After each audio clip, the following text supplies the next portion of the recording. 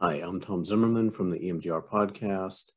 This is a recorded version of the intro to Flash approaches that I've been doing for the last few months. For those of you who've wanted to attend but weren't able to because you're on the other side of the world. So I want to give you a little bitty introduction to myself, and then we'll get started. Hi, a little bit about me. I'm Tom Zimmerman. I'm a licensed counselor from Ohio. I'm also an EMDRIA approved consultant and provide EMDR therapy trainings through the Institute for Creative Mindfulness. You can reach me at emdrtom.com. I also manage the EMDR Therapist Resource Group on Facebook, which is a really large group of EMDR therapists globally, and how many people have found out about this little project I'm doing. Also, for the last almost 6 years, I've maintained the Go With That blog, which is a blog for EMDR therapists about the details and the art of doing EMDR therapy. I also manage the EMDR podcast, which focuses on the intersection of EMDR therapy and complex trauma. Also, I moderate the Flash Sandbox, which is a Facebook group for people who are looking to practicum with other therapists or people who are interested in questions related to Flash-like approaches. So, Flash was developed about 5 years ago, maybe a little longer, developed 5 years ago. It was written up about 5 years ago. And it was originally understood as a way to kind of lower distress in memories, to make EMDR reprocessing a little bit easier. And we've since learned that we can use these approaches to pretty consistently, pretty reliably, and independently resolve memories just using these approaches. I describe what I do as Flash-like only because I think in a lot of ways, the only person who kind of has the authority to say what Flash is its developer, Phil Manfield. And what it is pretty rapidly changing and maybe going in ways that are pretty different from the way that it is practiced by some therapists and the way that it's kind of conceptualized by myself. So different Flash approaches tend to have these core qualities. Number one, very light activation of the memory. So we lightly activate the memory. We do not notice it. We push it out of awareness. We load up something which is contradictory to the expectation in that memory, and then we visually disrupt our ability to stay focused on that calm scene. We go in and out of that calm scene. And we do this process over and over and over. We very lightly check the memory, push it out of focus, go into the calm scene, and then blink in the calm scene. And we do this until the distress is a zero. If it seems that Flash is a very bizarre approach to psychotherapy, I want to make the point that it's not. What is common between Flash and many other transformative trauma therapies are activation. The difference is that in Flash, that activation is purposefully light. In EMDR, the activation is pretty direct. There's also noticing. The difference is what we notice. So there's noticing, there's engagement. In fact, we really are promoting the client to have a certain type of experience, and that experience is important. And there are shifts of focus, right? Shifts of focus between activation and between the calm scene. Shifts of focus between the calm scene and the blinks, which are getting us out of the calm scene.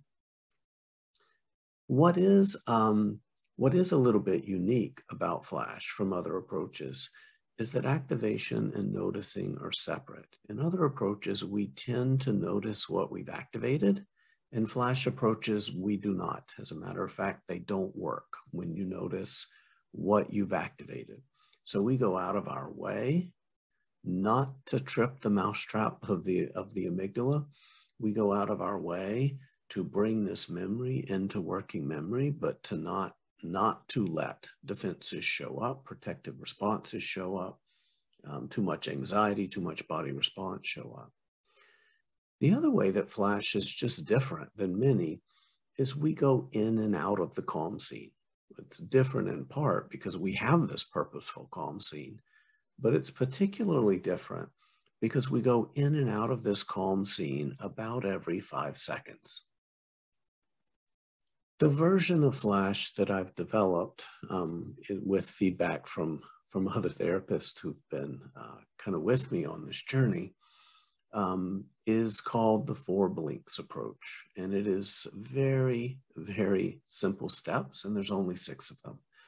And the first 2 are things we only typically need to do once. So very, very quickly, we develop a container. And the container in this approach, we say it holds the bad memory, but what it really does is the container is going to hold whatever it is in this moment that is active in that memory.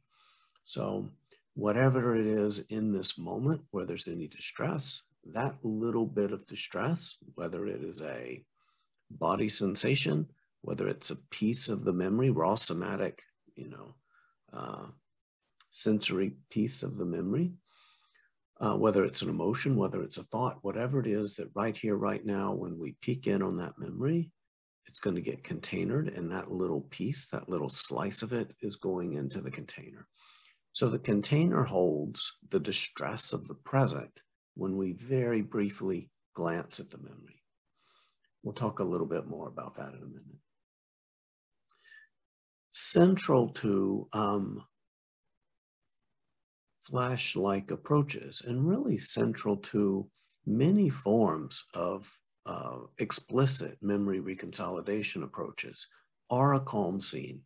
So the calm scene can be anything. And with clients with complex trauma, we typically don't want the calm scene to require a lot of cognitive overhead to create. So the calm scene can be a pleasant memory of a beach vacation. It can be an imaginal place. It can be an actual process. It can be petting your dog. You're literally petting your dog in this calm scene.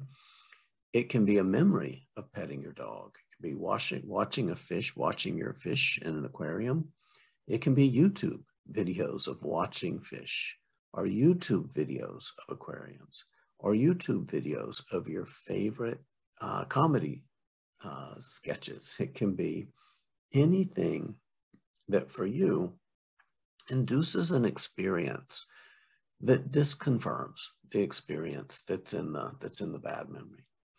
So we develop a container. Step 1, develop a container. Whatever's distressing right here, right now, is going to just get like one piece of the husk of a corn at a time, just get shucked into a container. And then we develop a calm scene. The calm scene is where we're going to spend most of our time, okay? Next, we identify the memory. It's very important that we identify the memory quickly and lightly, and the same process with which we identify the memory, we're going to put it in the container. So identifying the memory and putting it in the container are part of the same process. And a metaphor for that may be kind of glancing at a desktop full of icons, picking the file you want, clicking once on it, not twice, and then just dragging it into a not right now folder, the full folder labeled not right now. So all we're doing is selecting the memory and putting it somewhere. We are not playing any part of it. In step 3. Step 3 typically takes seconds.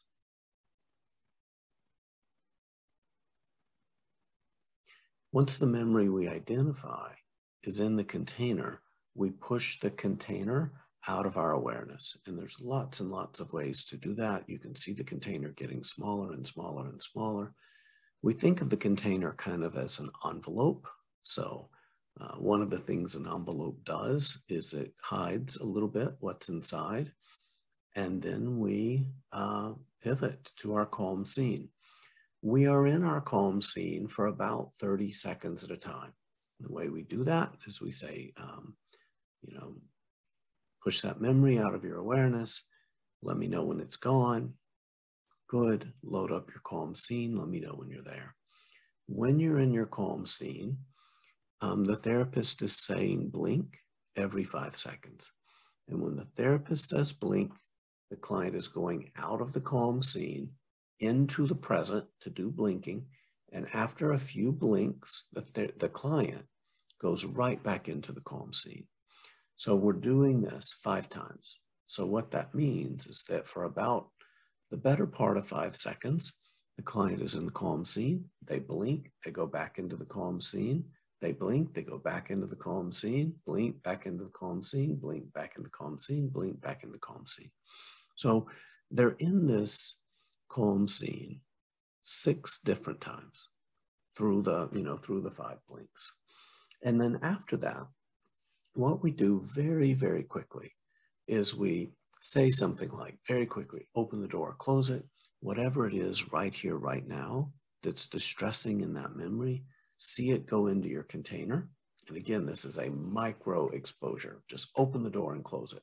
Whatever it is that's distressing right here, right now, see that go into your container, see it go out of your awareness. Good. Then once the memory is out of your awareness, containered and out of your awareness, we go right back to step 4, where we're in the calm scene and do blinks. Okay? And that's where we're spending almost all of our time, is between steps 4 and step 5. And the vast majority of that time is spent in step 4. So we do this until the SUDS is a 0. And very often, very, very, very often, the SUDS goes to a 0 pretty quick. What a SUDS going to a 0 means, by the time we've been in step 4 and step 5 a while, is we keep peeking into the memory. And all we're doing in this case is imagine the memory kind of being like a room, and we're just peeking into the room. And before too long, there's going to be a point at which the client opens the door, peeks into the room, and doesn't find anything in that view from that perspective that is distressing. So once the client can kind of open the door to the memory, look around some, can't find anything distressing, that's when we walk into the room and we start looking under the cushions. We start looking behind the couch because the room's not cleared until every part of the room is cleared. So what we do in step 6 is we walk through a video of the memory and we're simply looking for distress. So often clients will be able to walk through the frames of the video and they'll go, oh, I got it. And what we want the client to do is the moment the client has it, I want them to let me know, indicate that they found the distress, and I want them to immediately container it. So they identify the distress, they container it. We go right back into our calm scene, 30 seconds at a time, blinks every 5 seconds. And then when we're done, what we can do is we can check on the piece in that video that just had heat. If it still has heat, container it again. It's very likely that whatever heat is in that piece is likely to have lost a lot of its distress if it's not a 0. But we want to kind of digest this piece of video one chunk at a time. And once this piece is digested, once there's a SUDS of a 0, we'll play it forward. And there probably will be another blip. There'll be another piece of memory content that has a little bit of heat as we're walking through the frames. And we're not done until you can play every part of that memory, every part of that video, and the distress is 0. So this was a quick sprint through the 4 blinks approach. If you go to 4blinks.com, FOURBLINKS.com, There's a detailed script that will walk you through how to do each of these steps. There are videos that will walk you through each of these steps in pretty good detail. There's also videos that will walk you through troubleshooting these approaches. If it's not working reliably, predictably, consistently, the troubleshooting tip should be able to explain pretty consistently what's going on. Again, if Flash-like approaches seem a little bit bizarre, they really are, I believe, one of the most explicit forms of memory reconsolidation approaches that we have. And what a memory reconsolidation approach is, and again, this comes out of ultimately lab research of the last 21 years, translated what that means is that we have learned that when you activate a difficult memory, it creates a window in which we might be able to modify or make changes to that memory. In fact, when we do load a memory into awareness, we're almost certainly making some kind of changes to it. And this is something that's not particularly controversial in trauma recovery. Just imagine a memory, for instance, when you were young that may have been a bad memory, which we revisit and other contexts come in, and then we can make what had been a bad memory an even worse memory, an even more, dispositionally defining memory. So what transformational trauma therapies do is they unlock, activate, unlock, bring into awareness a memory, and then transform that memory, transform many different aspects of it and move it or ooch it in a positive direction. And the way we do that in memory reconsolidation approaches is we activate a memory and then we promote an experience. And the important part is an experience. And this is why the calm scene in Flash needs to be salient. It needs to be an experience and not just something you're seeing. So what we do, again, activate a difficult memory, to select it, to highlight it, to bring it into awareness, almost like we're going to double click on that zip file and unzip it. And now we get access to the file and may be able to make some adjustments to it. And the way we do that is right next to it, we let the nervous system have an experience which challenges the expectation that is built into that bad memory. So whatever is in the bad memory, whatever schema is in there, we want to promote an experience that disconfirms, that challenges the expectation or prediction that is in that bad memory. And in Flash, we do this over and over and over and over and over. We'll talk a little bit more about that. The case that I'm making when it comes to Flash approaches done well is that they really do transform every aspect of the memory. And it really does not just remove distress, not just partially process a memory, but fully process a memory by every way that we would consider a memory resolved in any other transformational psychotherapy. So let me make my point using EMDR as an example. So what I want to do is define what a processed or reprocessed memory looks like, what a resolved traumatic memory looks like in EMDR. So on the left side, formally, using Shapiro language, the distress in the memory is a 0 or neutral, and it stays that way. The validity of the belief about the self is 7 out of 7 true, and there's a clear body scan when visiting the memory. We may also, technically, have also worked in the present and future prong. We may have worked on present and future prong targets to consider a particular past memory resolved. So if you've been a trauma therapist who has been working with a transformational, meaning it completely changes in one session, one memory, these other things are also indicators that that memory has been resolved. The memory feels like it happened when it did. The memory functions and behaves the same way it would have if we'd been able to digest it at the time that it happened. Another way to say it is the memory gets inserted into the timeline where it belongs, and it behaves like a memory that is a normal memory. Inserted into the timeline at that place will behave. The client will tell you, all parts of the client will tell you that the memory feels over. Intrusive symptoms drawing from the memory typically will stop. By this, we mean flashbacks related to that experience will stop, as will trauma-related dreams. The reprocessed memory tends to generalize. What we mean by that is that when we work on and clear one memory, clearing one memory in EMDR may clear dozens of adjacent and similarly shaped, similarly positioned memories. And then the resolved memory becomes adaptive information about the self and the world.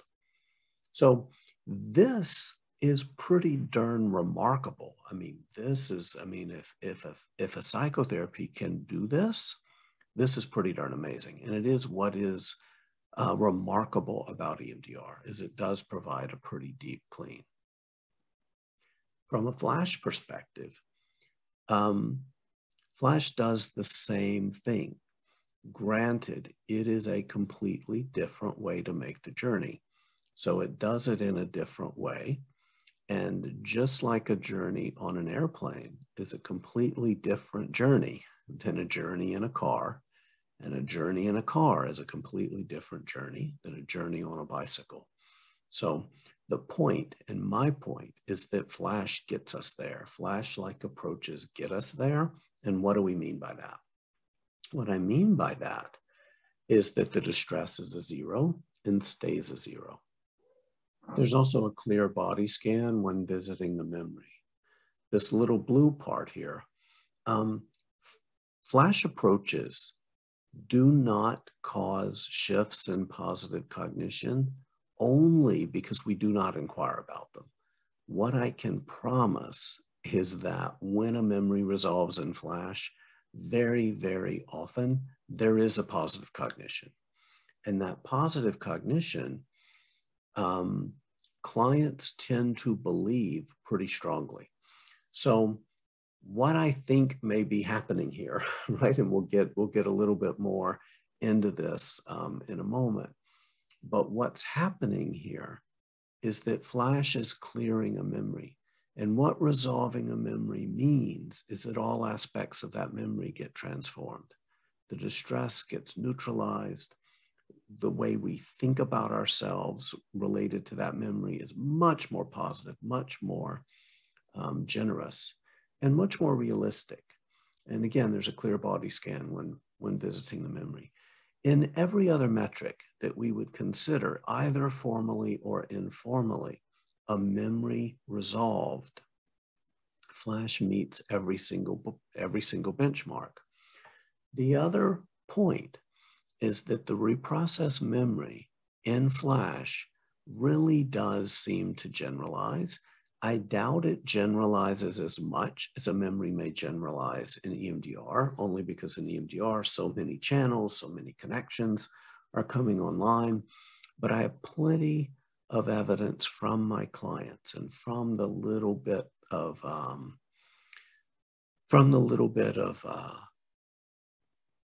target selection that we do, that often clearing out one memory will resolve adjacent memories. So I'm pretty sure that to some degree, generalization is happening in Flash. And this is not a huge surprise because, again, it is entirely possible that what a memory being reprocessed means is that it becomes adaptive information about the self and the world, which can help leverage other forms of adjacent healing. So we should not be surprised that when a memory gets resolved, that resolution looks similar regardless of the approach that we use. Okay, so what I'm saying, and this is the point, this is my whole point why I am incredibly excited about these approaches and why I really do believe they're going to transform the way we deliver mental health services globally in this century is the realization, right? And it's a profound and remarkable realization. So when I started seeing client after client after client heal in this way, and not just heal a little bit, heal pretty dramatically, heal in pretty profound ways, it became very clear to me from a much broader perspective that this is a remarkable, remarkable time to be alive.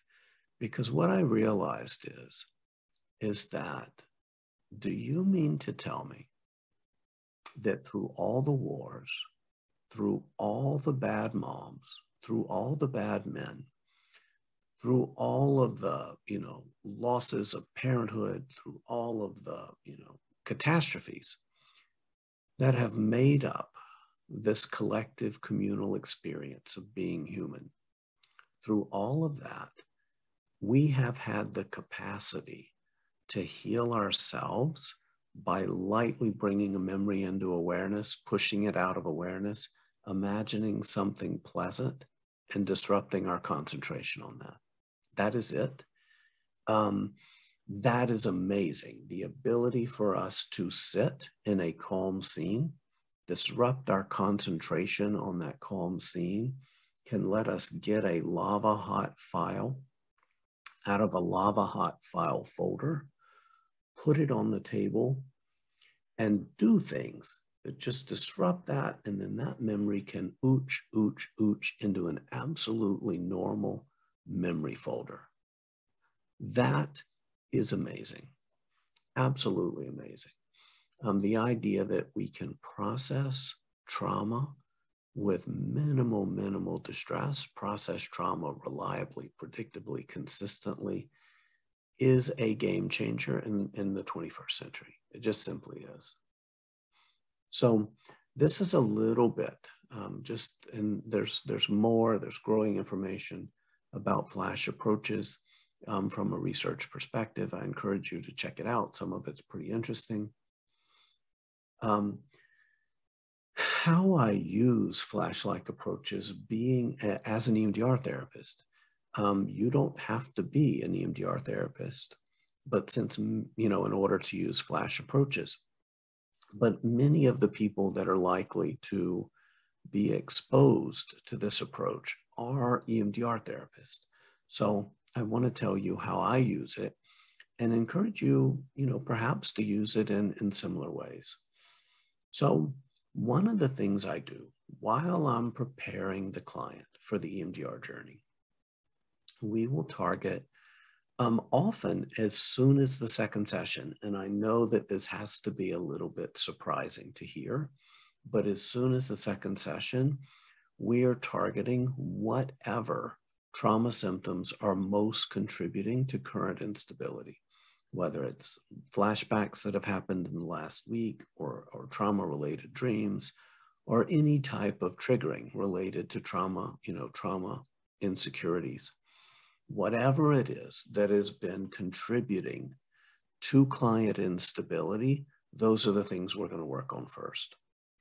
Another thing, as an EMDR therapist, it's super handy, particularly when you're working with clients with complex trauma, is that they are going to have all kinds of catastrophes that they're going to need to process with you. Their lives tend to be, in a pretty ongoing way, pretty unmanageable. So what that means is, if you are an EMDR therapist and you work with clients with complex trauma, there may be many sessions where you have tasks that just take half the session, and we may not start an EMDR session 25, 35 minutes into the session, but that's plenty of time to do a FLASH session and actually resolve a memory in that second half of a session. FLASH works well for somatically dissociated clients who may not be very in their bodies at all. Related to that, your overly rational clients, clients who EMDR who may try to process on the thought channel. And again, in EMDR, the difficulty in EMDR is that the difficult stuff has to connect to right now existing adaptive information. And if you have severe developmental and attachment wounding, you probably have some pretty pervasive deficits in adaptive information. I'm also likely to use flash approaches with clients who have kind of body-based catastrophes that may happen in EMDR, abreactive vomiting, high risk of panic attacks.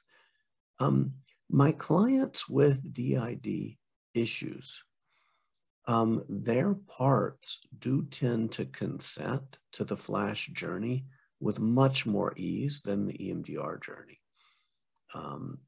They just do. It's a lot easier. And as a matter of fact, some of the best work that I've done with clients with DID issues have been in a flash context. It has been in my practice a pretty big deal, pretty significant game changer, and actually unburdening many parts of the self and what they carry. In the era of telehealth, if I only have a voice connection with the client, I am incredibly unlikely to do EMDR. I've never done EMDR through a voice connection. I am very comfortable walking a client through flash, through the telephone only. One of the things that is pretty cool about having multiple transformational trauma therapies is that we can give the client the option of how they want to interact with the memory today. So a client that is prepared for the EMDR journey and a client that is prepared for the flash journey, I may simply ask the client, once we do a little bit of identification of what the client needs to work on, I may ask, how do you want to work today? And for those of you who may be very structured, who may see a lot of what your role is as really lining up the client's targets for them, this may seem a little bit free-form. But with clients with complex trauma, one of the most important things we can do is recognize that this is the client's journey and give them the power, give them the control, give them the agency to identify what they need to work on and decide on their own, using their own assessment of where they are and what they need today, how they want to take this journey. I can make recommendations, but it is incredibly liberating, the idea not to be confused about whose journey this is, and let the clients make the journey in the way that they choose on any given day or any particular day. And a lot of times clients will say, I want to work on this memory using EMDR today. I have the energy. It's going to clear out more. And I want to do that. Other times they may say, look, Tom, I got to see my mom tonight. I don't really want to, do the EMDR approach tonight. Let's do flash this time. We'll circle back around, do something later with EMDR. Flash is so reliable, predictable, consistent that after several sessions where clients have been able to successfully do this in session, I'm likely to send them home with instructions to do flash on their own between sessions using whatever has seeped out of their trauma container. So if they're having an insecurity, if they have a particular, trauma-related memory that keeps wanting to come up, and my clients are coming back, almost all of them coming back and telling me that flash has become a major coping strategy between session that lets them manage things that are coming up. And what this means is that my clients are not, they're not, I'm not sending them home to reach into their trauma container grab something terrible and work on it.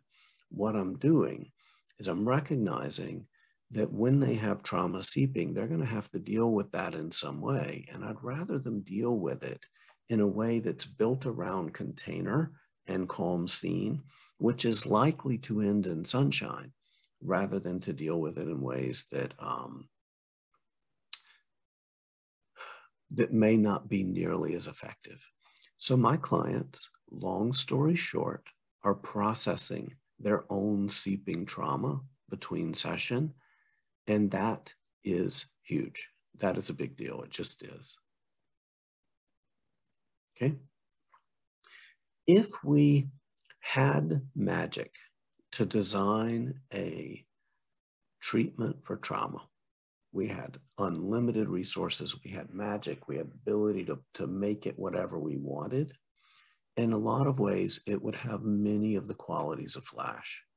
It would be fast, safe, reliable, and relatively painless. Why? Because carrying trauma is an awful, awful experience enough. We don't want the treatment to itself be god-awful.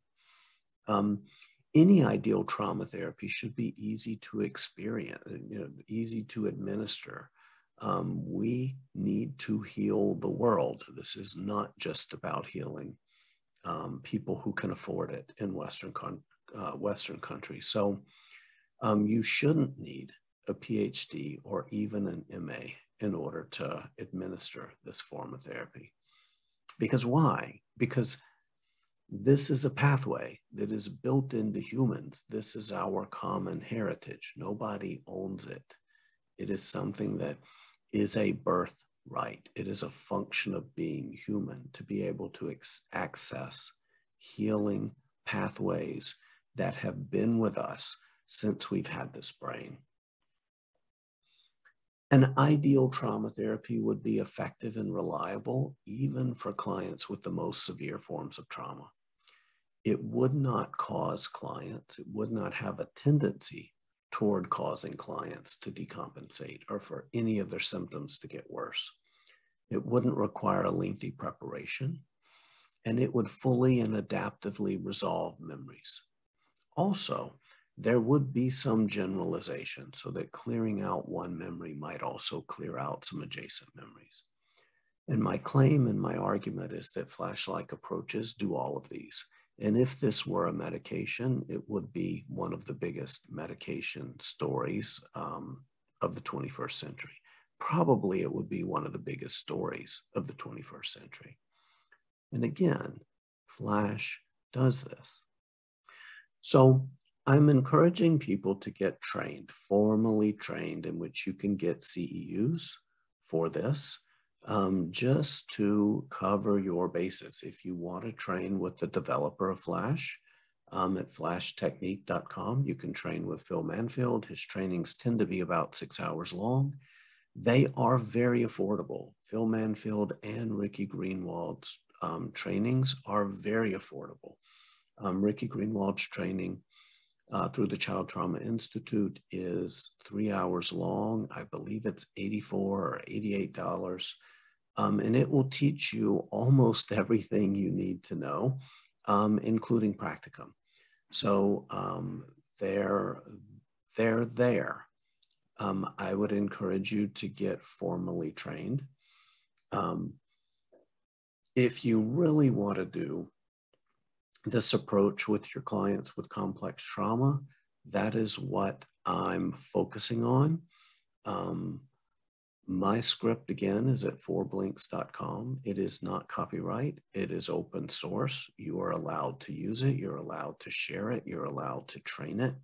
You're allowed to change it and make it, make it your version. I would encourage you to check that out. A lot of thought has gone into how do we do Flash reliably, safely, predictably with clients with really, really extensive and complex trauma. If you want to practice Flash with other therapists, again, you can join the Flash Sandbox group on Facebook. The URL is right there. And so again, What I'm claiming in this training is something that I would have found pretty preposterous even a year ago, which is that we can resolve memories using memory reconsolidation approaches that are calm, right? That do not require that we sit with the distress of the memory, where where the processing occurs in a completely calm and relaxing state. That is simply transformative. And the reason that I'm doing these trainings, the reason that I'm sharing this with as many people as I can, is because there are ways to do this, reliably, predictably, consistently, safely. And I think as many people as possible, as many therapists as who understand trauma, who are trauma informed, who are trauma focused, need to have this tool. It's a remarkable tool. It's a powerful tool. And I'm committed in helping you do it with your clients reliably, consistently, predictably. If you are not seeing clients resolve session after session after session in 30 minutes or less memories, be in touch with me. I want to help you do this reliably, consistently, and safely over and over and over and over, while you're preparing clients to do other forms of healing. So let me know how I can be helpful. Again, easiest way to reach me is probably at emdrtom.com. Do check out forblinks.com. Almost everything that I have ever said, almost everything I've ever produced about flash-like approaches are there. Clients that can't visualize, there are tools there for how you do that. Clients struggling with overactivation, there's information there about how to handle that. Clients in Flash opening up too many memory targets at once, there's strategies there for how to deal with that.